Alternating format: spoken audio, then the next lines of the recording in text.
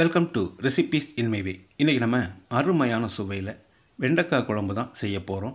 சாதத்துக்கு ரொம்ப பொருத்தமான இந்த வெண்டைக்காய் குழம்பு ஹோட்டல் சுவையில் இதை எப்படி செய்கிறது, இதுக்கு தேவையான பொருட்கள் என்ன பார்க்கலாம் வாங்க. பேனில் 2 டீஸ்பூன் எண்ணெய் விட்டுக்கலாம். 5 வரமிளகாயை போட்டு ஒரு 10 செகண்ட் பிரட்டி விட்டுடலாம்.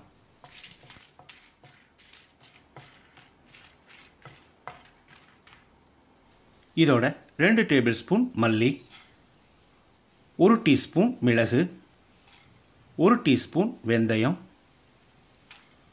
1 டீஸ்பூன் சீரகம், 2 டீஸ்பூன் புழுங்கல் அரிசி,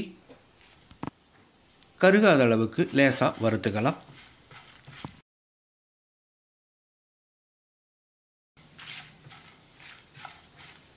இதோடைய 2 டீஸ்பூன் அளவுக்கு வெள்ளையில் சேர்த்து ஒரு 10 செகண்ட் பிரட்டி விட்டுறலாம்.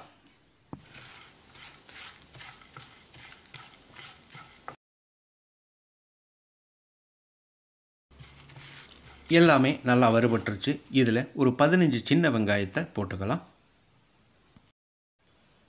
5 பல் பூண்டு. 1 நிமிஷம் இதை வதக்கிடலாம்.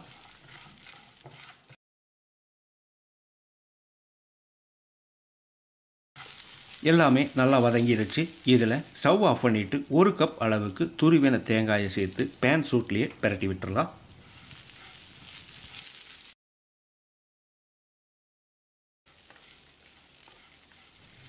இதோட 1/2 டீஸ்பூன் மஞ்சள் தூள், 2 டீஸ்பூன் வெல்லத்தையும் சேர்த்து கலந்து விட்டுடலாம். வெல்லம் சேர்க்கிறது ஆப்ஷனல் தான், நீங்கள் விருப்பப்பட்டால் சேர்த்துக்கலாம், இல்லைனா விட்டுடலாம். இதை ஒரு பிளேட்டில் கொட்டி ஆற வச்சிடலாம்.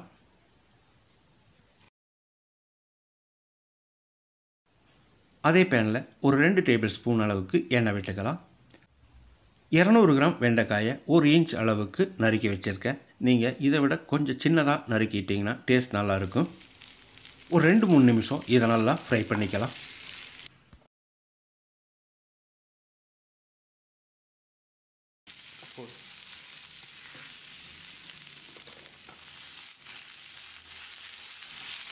வெண்டைக்காய் இந்த அளவுக்கு வதங்கினது போது ஸ்டவ் ஆஃப் பண்ணிக்கலாம்.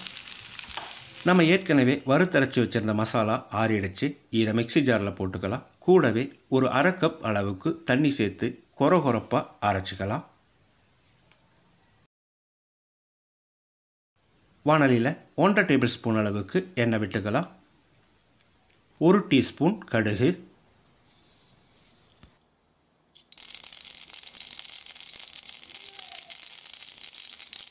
கொஞ்சமாக கறிவேப்பிலை,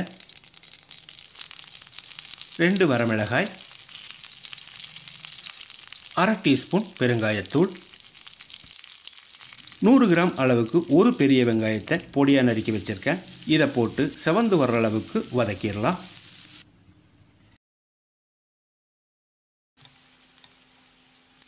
வெங்காயம் நல்லா வதங்கிருச்சு. மீடியம் சைஸில் 2 தக்காளியை நறுக்கி வச்சுருக்கேன். இதை போட்டுடலாம். கூடவே 1/2 டீஸ்பூன் அளவு உப்பு சேர்த்து தக்காளியை மசிகிற அளவுக்கு வதக்கிடலாம்.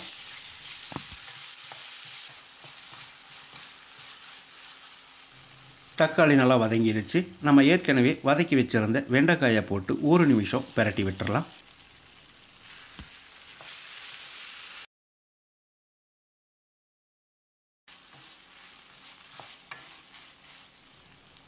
இப்போ நம்ம ஏற்கனவே வறுத்தரைச்சி வச்சுருந்த மசாலாவை ஊற்றிடலாம். மசாலாவோட பச்சை வாசனை போகிற அளவுக்கு ஒரு 2 நிமிஷம் கலந்து விட்டுட்டே இருக்கணும். வெள்ளையில் சேர்த்துருக்கிறதால சீக்கிரமாக அடி பிடிச்சிக்கு. மசாலாவோட பச்சை வாசனை போன பிறகு ஒரு பெரிய நெல்லிக்காய் அளவு புளியை 1 கப் அளவுக்கு தண்ணியில் கரைச்சி வச்சுருக்கேன். இதை ஊற்றிடலாம். புளி தண்ணீர் சேர்த்து கலந்து விட்ட பிறகு ஒரு 2 நிமிஷம் புளியோட பச்சை வாசனை போகிற அளவுக்கு கொதிக்கட்டும்.